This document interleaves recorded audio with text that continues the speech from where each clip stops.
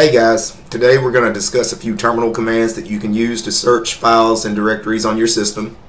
The commands we're going to discuss today are the which, whereis, locate, and find commands. So let's get started.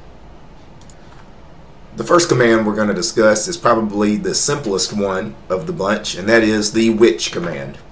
Which, you use it by typing which, W-H-I-C-H, space, and then the name of the program you wish to locate. So, for example, which space Firefox.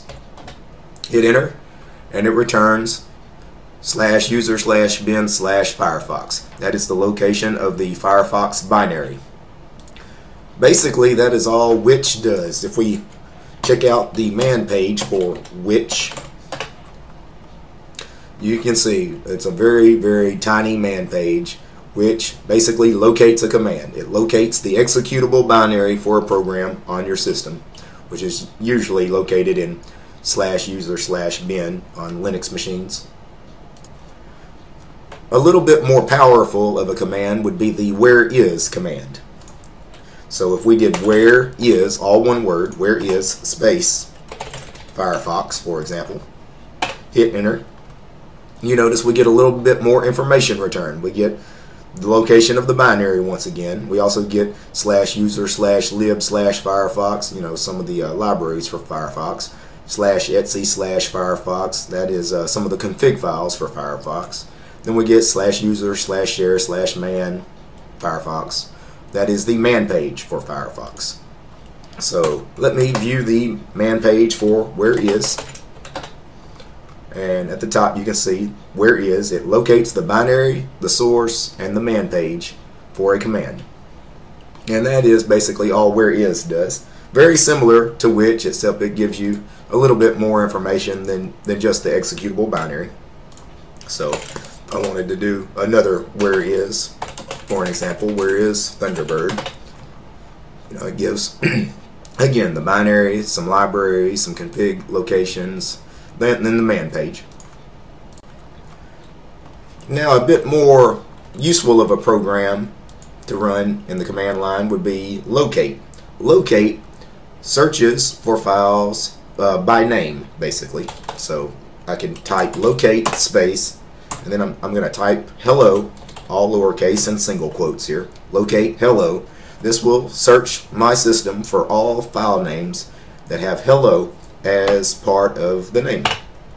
And you can see I actually have a few files on my system that have hello as part of their name. So that is locate. Now, something I should mention, I said locate hello all lowercase. That found all file names with hello in the file name exactly as I typed it, all lowercase. You will notice that if I do locate hello all caps, it returns nothing. Apparently I don't have any files on my system where the name includes hello in all caps.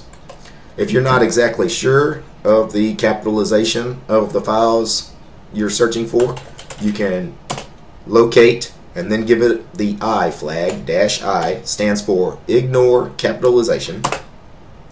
And then hello, however you want to type it, it doesn't matter. All caps, all lowercase, a mixture. And it will find all files that include the word hello in the file name, regardless of capitalization. So I will quickly show you the man page for locate. Locate, find files by name. There's a few different flags we could use. You can do a couple of things with locate, but still a pretty simple program. Again, it's just searching for files by name. And the last program we're going to discuss today is probably the most substantial of the group, and that is the find command. Let me take a look at the man page for find. Find, it searches for files in a directory hierarchy. Basically, it is a file search. And I'll scroll through the man page here to give you an idea of all the different flags and different filtering options you can do with find. It is a much more powerful command than the which, whereis, and locate commands we've already discussed.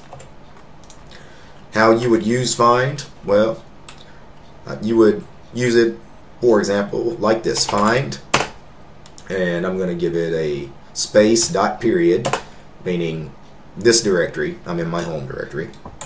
Dash name, I'm going to give it the dash name flag, find files in this directory by name, and then in single quotes I'm going to give it something to search for. How about text, text?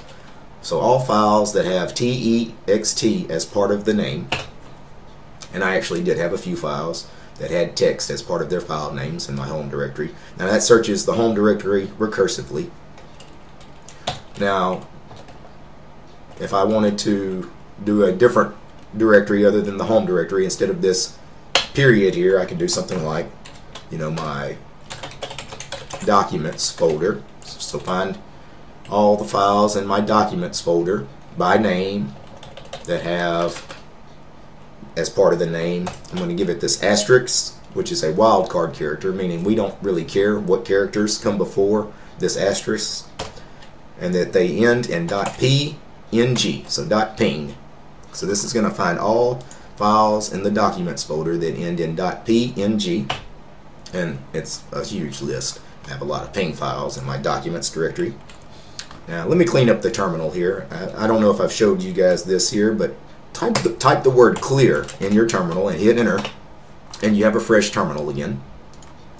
So I'm going to discuss that wildcard character again, the asterisk character. You can use it just as I did, before a search string. You can also use it after a search string. So say I want to find all files that end in, I don't know, A, B, and then asterisk.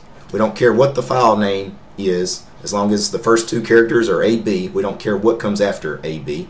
I doubt I have any files that start with AB, but let's hit it. Yeah, I actually had quite a few. So that is how you would use the wildcard characters. You can use an asterisk before and after, a search string, if I can type right. So in this case, any file that contains AB, we don't care what comes before the AB or after the AB. That's going to be a gigantic list. I'm not going to hit enter on that. So what else can you do with find? Other than searching for files by name, there are other flags we could invoke, such as find, space, period. I'm just going to search this directory, my home directory. Dash size, and then I'm going to give it this flag, dash 5M for 5 megabytes. Now what that did is it searched for all files in my home directory that were under 5 megabytes in size. Another example of that would be, let me hit the up arrow to get that last command. So find all files under 5 megabytes. If instead of minus 5 megabytes I did plus 5 megabytes, it would find all files in my home directory over 5 megabytes in size. And there you go on that. One of the most useful ways to use find is to search by time. When you last accessed a file or when you last created a file. I don't know about you guys, but how many times have you created a new file or saved a file and you forget what you named it or where you put it? You have no idea where it's at. The find command is very useful for finding a file when you find yourself in that predicament. So let's say I know I accessed a file a minute ago. I don't know what the name of it is. I don't know where I put the file. I could search for it with find space. I'm going to do the period again. I'm going to assume it's in my home directory somewhere. Dash AMIN. A stands for accessed. MIN stands for minutes. So accessed in minutes. Dash 2. So find a file that I've accessed in the last 2 minutes in my home directory. Alright, so apparently I haven't accessed anything in my home directory in the last 2 minutes. I could also do dash CMIN for created in the last 2 minutes. Yeah, I hit enter, and that actually does return some things. It actually returns this video I'm creating right now. So if you want to search by days instead of minutes, then you would do find space, and I do a period again, search my home directory, dash A-T-I-M-E, A for access, T-I-M-E, time, and this time it's time and days, -2. Now this will show all the files I've accessed in the last 2 days. There you go on that.